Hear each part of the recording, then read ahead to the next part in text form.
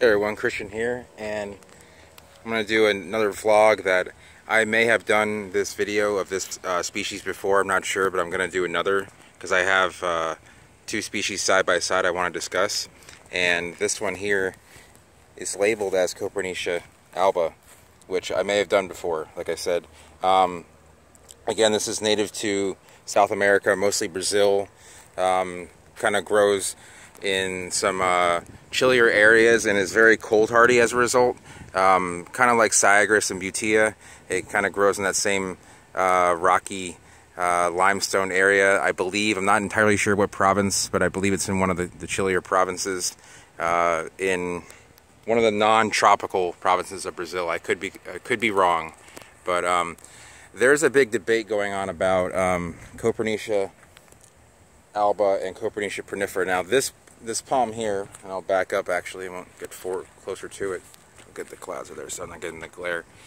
But this, I don't know if you can see the silvery color on this palm, but it's actually quite silver.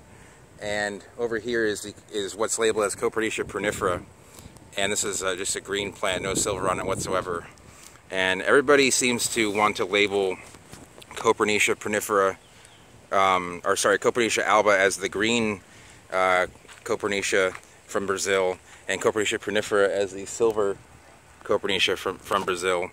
And that's just simply not the case. There are actually green and silver versions of both of these palms, and they'll differ in size. You can see this palm here has a much bigger crown, this one has a much thinner crown, and it'll vary quite a bit.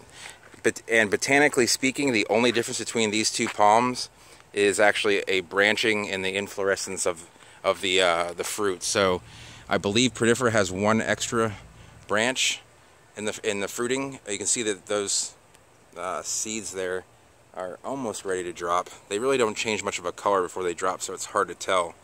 But this one's going through quite a growth spurt. You can see that all of those leaves, probably 20 fronds sprouting from up top, and there's probably another 50 to 60 down below.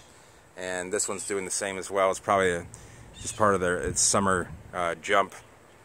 Now, one thing that alba does tend to do over prunifera is it'll start dropping these leaf bases, and it'll bring it down to about here, and then it'll just stop, and it'll hold this.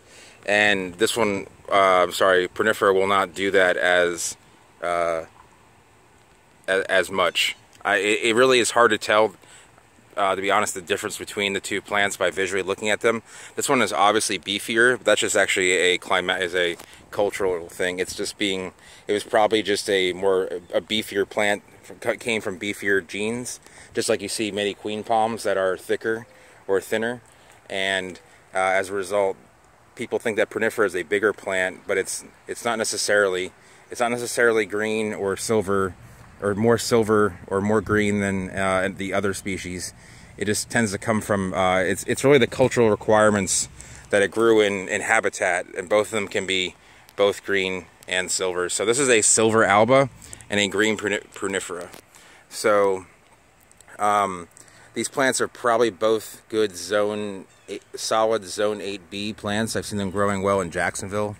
Probably would grow up into coastal Georgia, in the Louisiana and Texas areas like that pretty well. And they are they do grow quite fast as well. They don't grow as fast to begin with, but then they kind of just leap up and they'll jump out of the ground and grow 4 feet in 1 year.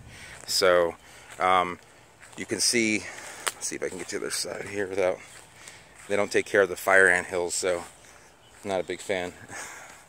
It's much better over here, but you can see the fruit is actually starting to ripen right there. And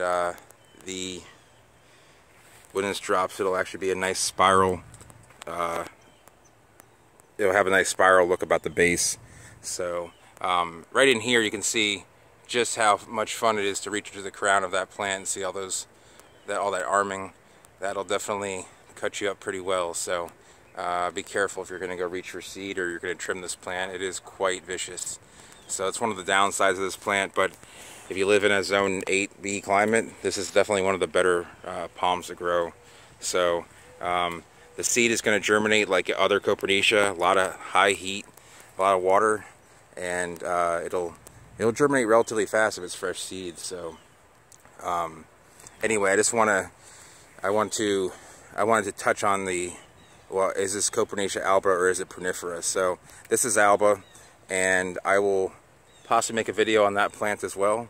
I'm going to double check my videos, and anyway, that'll be about it for this plant. So if you enjoyed the video, go ahead and give it a thumbs up. If you're new to the channel, go ahead and subscribe. If you have any questions about Copernicias and the differences between the different species, the difference between South American versus Cuban versus Hispaniolan species, definitely leave them down below and I'll try and answer them and as soon as I can. And thanks for watching.